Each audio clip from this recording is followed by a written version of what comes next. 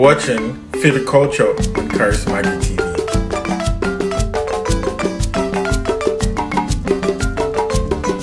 What up everyone, Charismatic here and welcome back to my channel. Welcome back to another episode of Fi Di Kulcha. Now today I am here with my friend Ayola. He is from Nigeria. Finally, finally we're going to represent all the Nigerians in the house. Today is your time to shine, my friends. Thank you for being with me, Ayola. You're welcome. It's my pleasure. So, we are going to be talking today about Nigerian wedding traditions. So, before we get into that, we are going to be finding out from Ayola, you know the usual. Where is Nigeria located, official language, and things like that. But let us start with, geographically, where can we find Nigeria? Well, I must confess, I'm not exactly a geography buff, but I know Nigeria shares borders with Benin Republic, Cameroon, and and Chad. Yes, and Okay. Niger Republic. Yeah, so we have those countries we share borders with, and then the Atlantic Ocean borders Lagos. So that's southwest Nigeria. Oh, okay. Yeah. Cool. So moving on to the official language. I know, Nigeria probably is one of those countries that has a lot of them because I feel like you guys have a lot of different groups and tribes and stuff. So like, how many languages do you have and like what's the official language for Nigeria? Well, so the official language is English because we were colonized by the British, but we have a ton of languages in Nigeria, over 520, if I'm correct. Yes, I am correct. And each tribe, so there's a lot of tribes in Nigeria, and each tribe speaks a different language. Some of them are slightly similar, while some of them are like completely different. And the funny thing about Nigerian languages is that we share languages with Benin Republic, who speak Yoruba. So my tribe speaks Yoruba, and then Benin Republic were colonized by the French, so they speak Yoruba and French. While we speak English and Yoruba, while our immediate neighbors in Nigeria speak Igbo, which is completely different from Yoruba. So it's a confusion. It's quite a bowl of confusion. Yeah. Okay, so I'm guessing apart from English, the language that someone would more than likely know to speak depends on their tribe.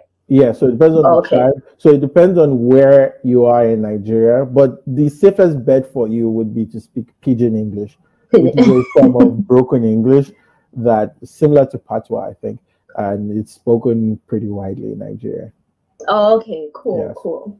So, what are the main like groups that I can find in Nigeria? Because I know there's a lot, but like, what are like the three like that you would classify as like the main? Yeah, so we have three major tribes there: the Hausa, who are in northern Nigeria, the Igbo, who are the southeast Nigeria, and Yoruba, who are the southwest of Nigeria.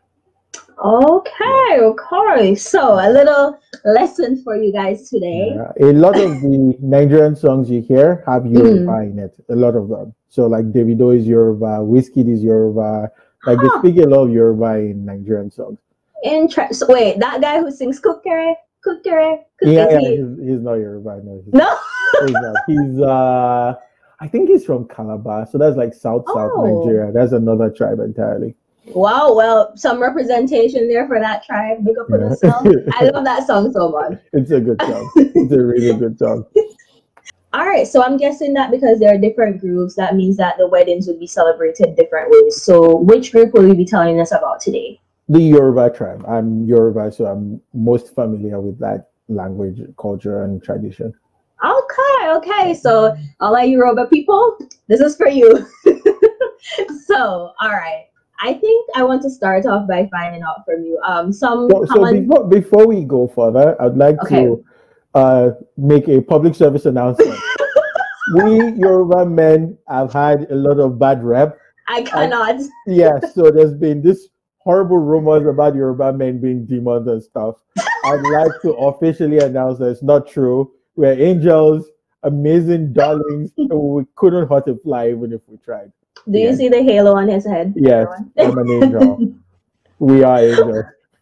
So just making that known for anyone who you were turned away from marrying a Yoruba guy. Here's one that's basically vouching for every one of them that they are good men. So Yoruba men don't cheat. give them a chance is pretty much what I'm hearing. All right. So the first thing I probably want to ask you. So I've read up some of the stuff, but of course I do want you to be the one to, straighten the facts for me. So one thing I did read, and it's something that I watched in like movies and whatnot, because I used to grow up watching a lot of Nollywood films. Is it still common today that the oldest has to be the one that's married first before the rest of the siblings? No, it's not as common anymore. Like right now, people marry when they want to because of education and people studying different lengths of courses and stuff in school. So it's still encouraged for the older ones to marry first, and not marrying early can be a bit annoying because all the aunties would be like, when are you getting married? But on an average, you can marry whenever you want. Okay, great. All right, so cool. So Yoruba weddings, how many ceremonies? Because I feel like you guys have like 10 billion different. Yeah, so it could vary. It could be between 2 to 8 different ceremonies that people do, depending on their budget. But on an average, there's officially 3 steps to a Yoruba wedding that I can speak of. So there's so I should start with this. Yoruba weddings or marriages are not between 2 individuals, they're between 2 families. So everything that happens in the marriage or in the wedding is to facilitate the joining. Sorry, I don't know, I had words about the joining of the 2 families. So it's like a step-by-step process to make sure that the families mesh and they get along. So the first stage is the introduction. So we call this the introduction. So here it's a smaller, closer knit ceremony with between the close members of the family, the elders, the parents, close uncles and aunties, cousins, and of the bride and the groom. So this is the first official meeting between both families, and it's just to find out about them. It's for the groom and his family to officially state their intentions. So yeah, in the past it was it had many meanings. In the past it was like a fact-finding mission to find out, are there sicknesses in your family? Are there any genetic things we should watch out for? And then the groom's family brings presents for the family of the bride, and then the bride's family feeds them and entertains them, and they just find out how well they get along. So that's the initial meeting. Then if things go well, or in the past it was very important, right? Like this was a make or break.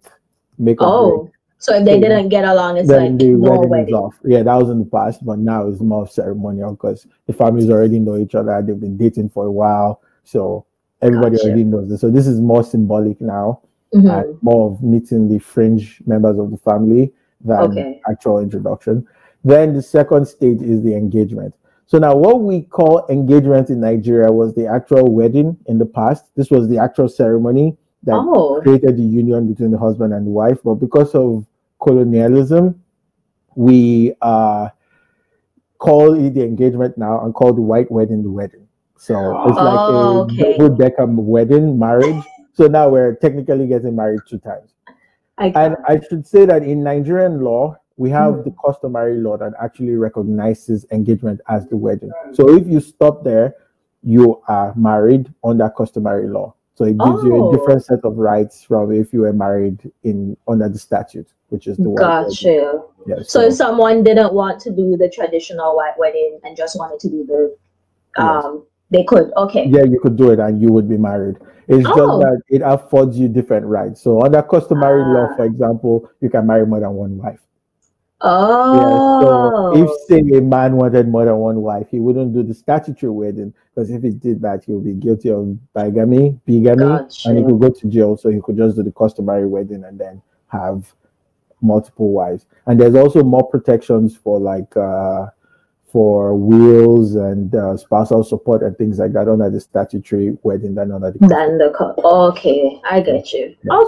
So just to give us an image, because I'm not even sure if I'll be able to find clips to like put in here to give a visual example, but is the engagement party that one that like they're in like matching? Yeah, so I haven't even told you about the engagement party. I got derailed. Yeah, That's fine. The engagement, the engagement is big, right? So this is where close friends, family, cousins, somebody's uncles, aunties, cousins, brothers, sons, wives, kids, neighbors, Everybody. like everybody just shows up for this. But the engagement is aggressively cultural, right? Like we all wear traditional, there's this lady who's the most interesting person in the engagement, who's called the Alaga Iduro, who is like Alaga. yes, Alaga. It means chair lady, standing chair lady. That's what it literally translates to.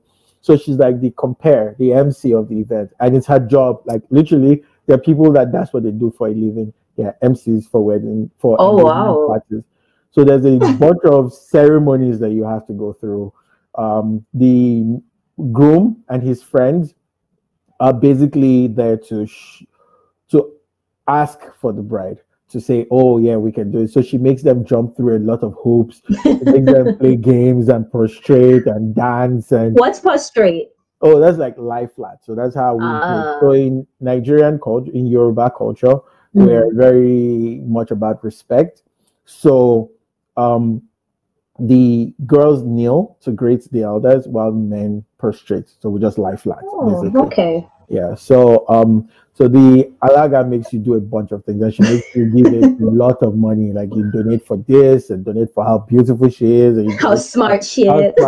So like it's up to you to keep giving as much money as you can. But the fun fact that I just found out recently in my friend's engagement is that the Alaga, the MC, gets to keep all the money that is raised, or most of the money. So it's in her best interest to make you give as much money as much possible. money. Oh my gosh, that's a good gig.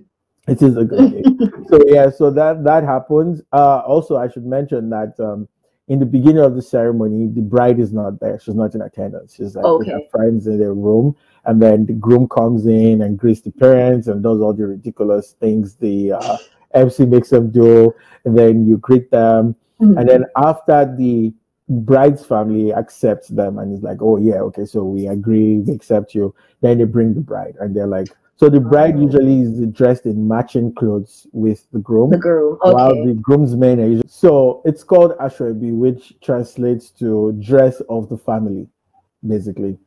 And so there are degrees to it, right? Like close family has a different color, close friends have a different color, further relatives have a different color. So the higher your clothes color, the closer you are to them, the higher your hierarchy, and the more expensive your material is. The clothes are usually overpriced, and it's mostly your donation to their wedding. It's just you're paying too much, but you're just doing it because this is my donation. So this is at the engagement party. Yes, this is an engagement party. So the groom's family brings presents. They bring like a bunch of presents, like yams and cows and goats, depending on how wealthy you are. This is where you show off, to show how wealthy or well off you are. That you can take care of her. Yeah. And then you also bring clothes and jewelry and stuff that she would wear when she's with you, just to show that you're well off. Then anyways, after they accept you or accept the groom, then the bride is invited to come out with her friends. And then there's dancing and music, and she comes out with fanfare. And then she's told to go meet her husband or the person she wants to marry.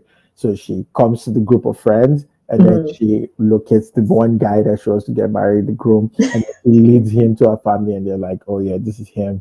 And everyone's like, oh, then they clap, and there's cheers, and there's all that. And then eventually they go sit down on the high table, and then the ceremonies continue. Then they start feeding people at this point, which is where everybody gets excited, because they usually bring out the food at around this point. So yeah. So how long does this usually last for? Like how many hours? It depends. It could be all day. Like what? It could be 4 hours, 3 hours, 2 hours. Like some people do like quick engagements and rush. Some people give speeches, and every member of the family will give a speech. And also like, the youngest member of the bride's family, I think, reads a letter. So I think the groom writes a letter that the youngest member of the bride's family reads. There's like so many ceremonies, right? So it depends on the MC, it depends on how early it starts, it depends on how many important members of the family have speeches to give, how prayers are. Yeah, prayers are a big part of this day. Oh gosh. So pro tip for anyone eat before you go. Right. So then the actual wedding, well, So the westernized the kind of. westernized wedding is the last day. So usually a lot of couples do Friday engagement, Sunday wedding. Mhm. So it's back to back. Okay. Yeah, because guests travel for these events, so they want you to be able to do it without having to travel. So Friday evening, afternoon to evening will be the engagement, and the wedding will be Saturday morning and most of the day, mostly all day. Nigerian weddings take all day. So on Saturday, you do the white wedding in the morning, you go to church. So the bride and groom and groomsmen mostly wear suits and white wedding gowns and stuff, while the guests are mostly dressed in traditional Nigerian dresses. Oh, okay. The men wear agbada and fila, while the women wear buba and iro and gele. So the gele is the headgear, the women wear, and then the buba is the shirt, and the iro is the wrapper you tie around. They're usually very colorful, while the men wear agbada, which is like a three-piece, like a big parachute-like dress. It looks nice though. Yes, it is. And then you wear the buba and shokoto under the agbada. So this, like for example, is a buba, and then the pants are called shokoto. Then like what you have on right now. and then the hat is called a fila. Fila. Okay. Yes. Cool. So yeah. Then after the white wedding, you go for the engagement, the reception. Sorry, the reception. And the reception party is usually where it's at. That's where it's at. That's where all the dance videos you see online. And the money. Oh my gosh. So the bride and the groom go change into native for the reception. There's a lot of costume changes in Nigerian weddings. So the bride and groom change a lot of times. So at this point, they change into traditional wear. So the bride, it comes in, and then the groom and his friends dancing, and all the Nigerian dance steps and played music. Then all the important members of the family are on the high table. Then there's usually a comedian MC that tries to be funny. Then there's a lot of food. And then what happens? What else happens in the reception? The spraying, the money, the throwing of the money. Yeah, so we call that spraying. It's very important. So when the bride and the groom are dancing, the family members and friends come out to spray. So it's like it shows your support for them, but it's also a good way to show how wealthy you are. So people prepare for this. Like they go to banks to take like new banknotes and like, small bills so they can make it rain for a long time. And then the bride has some of her bridesmaids assigned to like picking up money from the ground. And it's a whole thing. Like this goes on for like almost an hour of music. Oh wow! And the couple gets to keep this money, right? Not the MC. No, it's the couple's money. It's the couple. Okay, good. So I think the biggest question I have after hearing all of this is, who the heck pays for all of this? So usually the bride's family does all the organizing. I have only sisters, so we've organized a lot of these things. But the groom's family usually offers money. Right? And you're like, okay, so this is my donation for this. Like, oh, here, please take this. Nowadays, the groom is pretty involved in the wedding, but I think traditionally is the woman that like, so they pick the venues, the flowers, and church, everything is, so it caters to the bride. Wow, so, it does sound like a very good time though. And they're usually really big. There's usually a bunch of people. There can be as many as, I think, over 1,000 people in Nigerian weddings. Like I know nowadays, people have been trying to like do strictly by invitation weddings and stuff, but it's not. That doesn't work. It's not very suitable. The wedding industry in Nigeria is a whole thing. So they're like people that make a lot of money off it. They're like drummers that just go to weddings and play drums outside with traditional drums called the what's it called? Gong gong? Yeah, I think it's the gong gong. Gong gong. The talking drum. That's what it's called. It's called talking drum because you can actually play every note of the piano at the drums, like do re mi fa sol la ti do, and you can actually play music with it. So they go outside and they play and they sing and we call it oriki. So they praise you. They say like amazing things about you, like wow, see his clothes, see how amazing he's so handsome, and then you give them money and then you feel really good about yourself as you walk into the engagement or into the party. Like there's a whole industry around it, and there's a whole system that It does sound like a good way to make money, definitely. I mean, from floral arrangement to food, catering, all that stuff. So yes. Yeah, So I'm definitely looking forward to your day. When I get yeah, I get my invitation so I can come. yeah, it would definitely be fun. It will be one of those weddings. Make sure you spray me. I will. I have to come prepared. I'll go Yeah. change out some, dollar bills and Yeah. No limit, please. No limit. well, that's the thing with Canadian money. Okay, it has to be fives Yeah. up. Yeah. So no limit.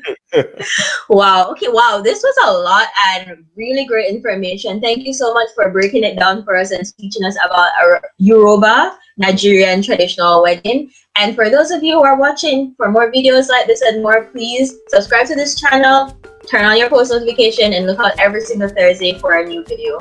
Thank you so much, Ayola, for being here with me. Pleasure. My pleasure. Don't forget. What'd you say? What did you say? Have a wonderful evening.